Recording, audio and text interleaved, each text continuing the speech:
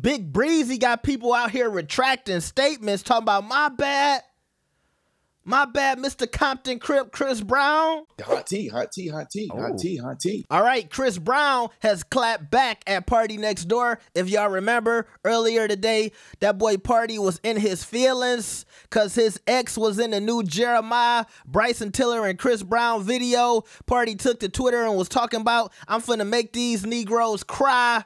Bryson, Chris, and Jeremih enjoy the nights of your life. He was throwing shots at the girl. She doing videos at 34. The bitch is broke. If y'all want to see more about that, check out my last video.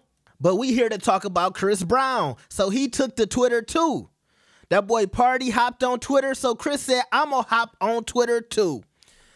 Now, Chris said, niggas speak without thinking sometimes. Then call around to my people trying to retract shit. Nah, nigga.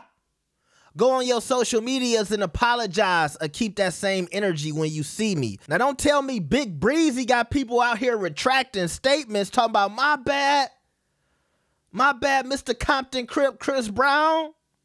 I didn't mean what I said. You know I love you, big bro. Was they trying to big bro you, Chris? You said they calling around trying to ease the beef. Not PartyNextDoor. But see, we should have saw this coming because Party was tweeting and deleting when he said all of this stuff. He wasn't standing on it. I bet you Chris Brown don't delete this tweet. I bet you that. See, that smiley face is devious. That's like, you know what? I ain't even worried about you, Party. And see, that's another thing, Party. I forgot to say this in my video. Don't be trying to come between our Drake and Chris Brown songs either.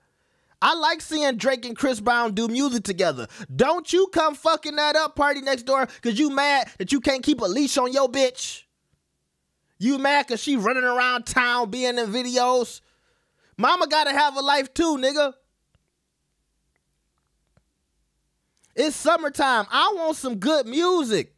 Why they always trying to mess up my playlist? My playlist. Y'all know that boy Chris Brown was gonna clap back.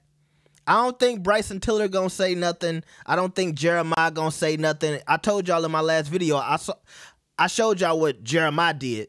That's why I said y'all need to go check that out so you can get the full story. But Bryson Tiller, you know Bryson Tiller, he not no antagonistic type of nigga, you know what I mean? So he gonna kind of sit back and probably laugh it off. But y'all know Chris wasn't going for that. Chris wasn't going for that. Chris was gonna clap back. And I think this was okay. I don't think he needed to, you know, hop on the phone, go live, anything like that. I think this was cute. Like, it was a warning shot.